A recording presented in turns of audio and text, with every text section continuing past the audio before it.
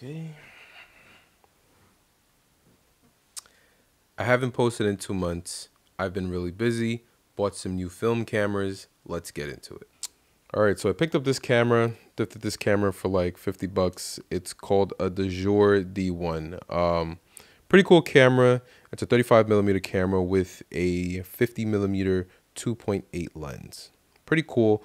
Cool thing about it is that you do have to crank twice to wind the shutter before you take your shot. It's a really small fill camera. Again, you can't change the aperture. You can't change your shutter speed.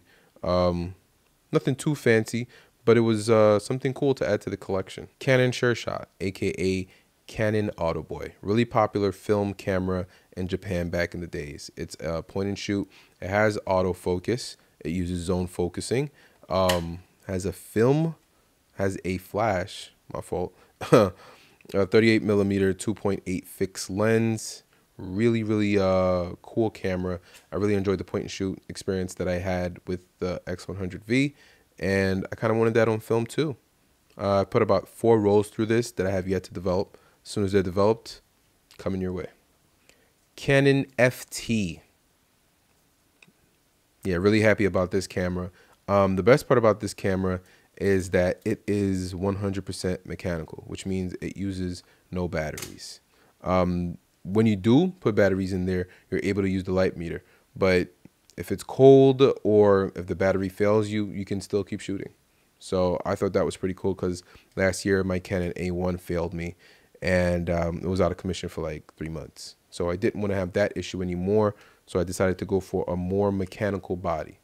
Also, a friend of mine's, Marvin, shoots without an internal light meter on his Canon AE1. So kind of wanted to have that experience also. This guy, a Canon Optura 400. It's basically I wanted to have a VHS experience, so to say. I wanted to be able to take, those old school camcorder types of videos and even put them into some of the projects that I'm working with. So again, this one wasn't thrifted. It was bought at Milburn Camera in Milburn, New Jersey. I think by the time this video gets uploaded, they will have changed locations. But really cool camera, uses a battery, has its own type of cassette. So that should be fun trying to get get the digital footage off from that. But again, really cool camera. Really looking forward to using that. Nikonos 5. Stupid excited to use this one. It is an underwater film camera. Basically, the same type of camera that you would use above ground is the same type of camera that you can now use underwater. And this one does both, so it's considered amphibious. What's really cool about this camera is that the viewfinder and the lens kind of work differently, in the sense that what you see here isn't necessarily what you see here. This is only used to see your shot, to frame it, but you use this to set your aperture and you use this to set your distance. And that is called zone focusing. Basically, setting your camera for the zone or the distance from which you're going to shoot. I guess that's the type of way you got to shoot when you're underwater. You don't have the luxury of viewing through the lens, seeing as the camera has to stay waterproof. But really cool camera. Very, it's heavy. You can knock somebody out with this, John, but really excited to use this. Ektar H35. Chris Chu made a video about this. I thought it was pretty cool. Brand new. This camera costs 50 bucks. It has point and shoot as point and shoot can be. It has a flash also, which is cool. It takes batteries, but it's a reusable, disposable camera. It even still has that good old disposable camera crank on it. But it doesn't have any batteries yet. I haven't even used it, but really looking forward to using it. The really cool part about it is that it cuts your 35 millimeter frame into 2. So you have your original shot, your original frame of your 35 millimeter film camera. It takes half of that. Then you crank it by, it takes another half. So you have twice as many photos as you can take. Plus it takes vertical shots this way, like holding your camera this way. it takes vertical shots that can be posted on stories and social media. So pretty cool camera, a reusable, disposable camera. A really cool camera that I'm really excited to use is the Yashica Mat 124G. A friend of mine's, Adrian Renee, has this camera. And the reason why I bought it was because I love the shots he was taking on it. I didn't have a TLR, which stands for Twins Lens Reflex camera. And I really love the shots he was taking on it. So I figured, you know what, I'll get one too. Shoot. Really, it's a really cool experience.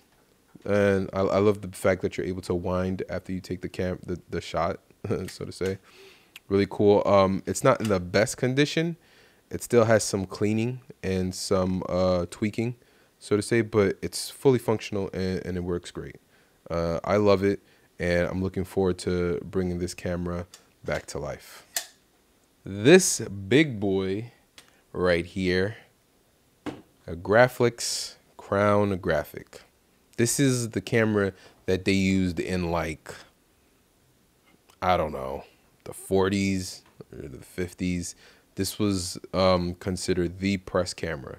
If you were shooting for the press, you had one of these guys and the big sabers on the side with that huge bulb right there. And it's been in a couple movies. I've seen it in a couple of shows as well.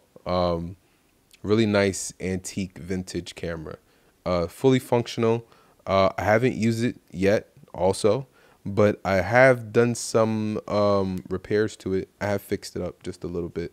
I have a little bit ways to go, but I'm really looking forward to, after repairing it, putting a Polaroid back on this guy. I forgot what it was called. Putting a Polaroid back onto this camera and being able to take Polaroid shots large format. In other words, really having sharp, high quality Polaroid photos. So cool camera, Graflex Crown Graphic. Really looking forward to using this guy. And last but not least, one of my favorite pickups so far is a Hasselblad 500 CM.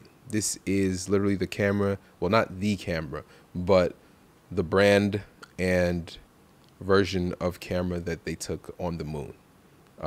This camera actually came with two lenses, a 50mm f4 and a 150mm f4. So I thought it was pretty cool because most of my film cameras, especially my higher end medium format film cameras, came with that 50mm prime lens. And this is my first wide lens on a medium format camera, and also my first telephoto lens. So I think it was pretty cool that I was able to get it on a Hasselblad. Plus, I really wanted a 6x6 outside of the TLR that I mentioned before, a 6x6 camera that was really cool. I was able to get this from, actually I shouldn't say who I was able to get this from because I don't think they want to be named in this video, but this camera is really cool. The shutter is like loud though. So if you're trying to like get a shot like in the cut, yeah, this camera it's gonna let everyone know you're here. Yeah, so that's pretty much it. I haven't been posting for like the last 2 months, but I've been really busy curating content and creating content so that when I do release, I have a steady stream and I'm really happy of what I am releasing. So thanks for sticking around. Thanks for your patience, and I will see you really soon.